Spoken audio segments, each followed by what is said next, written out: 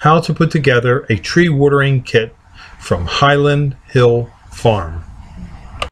This is how the hose adapter, and this is a hose adapter, a regular garden hose will feed into this line here, is attached to our blue stripe pipe.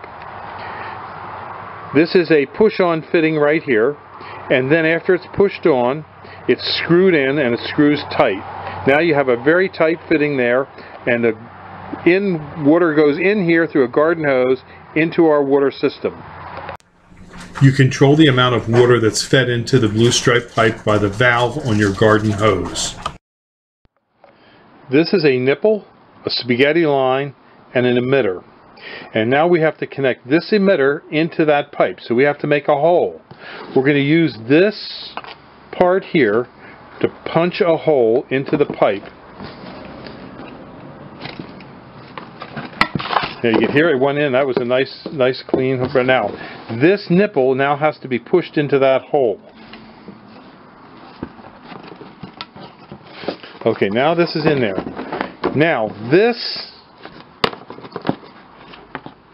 pulls off, and it's hard to see, but this has a slight crease in it, and that's where the water from here, from inside this tube, comes in through here, around through here, up into here. Now it's going to come out.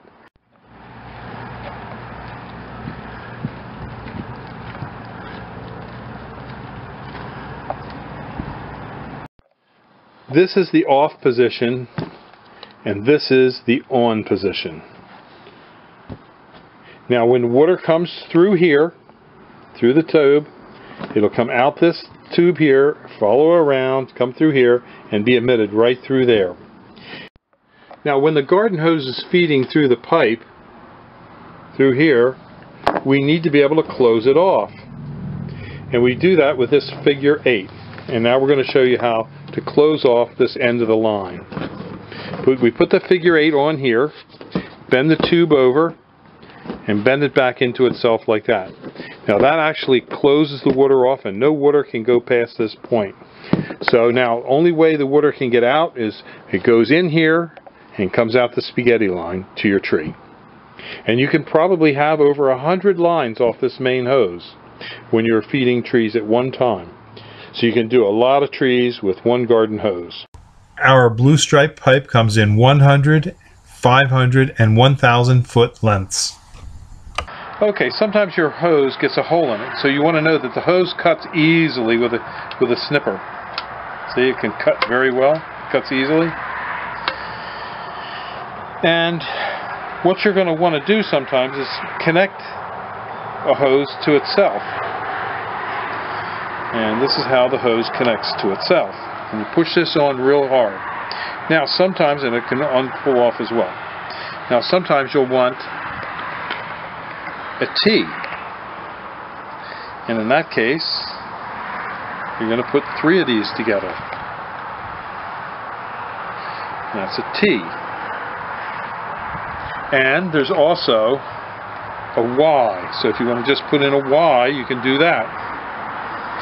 So it's very adaptable for different applications and to take water to different areas of your landscape.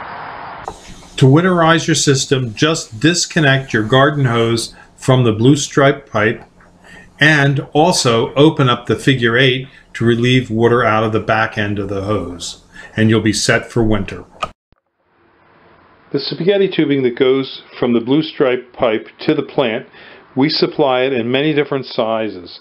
We have them 18 inch, 24 inches in length, 3 foot, 4 foot, 5 foot, 6 foot. And we have many different applications for it. Some are large trees, small trees, some trees will be further away, or some trees will be closer to the blue stripe pipe. So when you order your kit or you need drip lines, tell us how many and how long they have to be. And if we have to make them custom, we can make them custom for you. You could just give us a call at 215-651-8329. We can sell you the parts. We have bags of emitters and bags of nipples and lots of spaghetti tubing, and we do ship them out UPS and on our trucks when we make deliveries. Again, call us at 215-651-8329 for your drip irrigation parts at Highland Hill Farm.